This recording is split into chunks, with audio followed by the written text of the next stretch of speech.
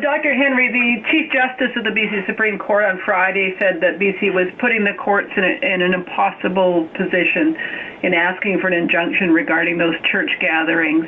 I'm wondering, are you planning to amend your orders so that police can arrest people for violations?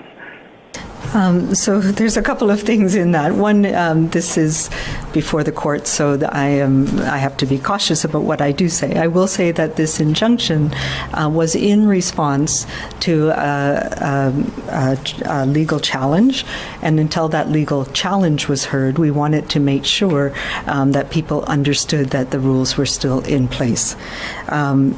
Anyway, my ability to, under the Public Health Act, to add additional measures to the orders, I don't think, I'm not aware that I have that authority, let's put it that way.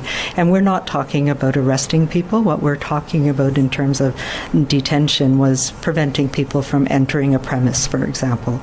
And so that is something that is under the Emergency Management Act part of the orders. So these are all things that the legal folk are working out. But I do think it's important.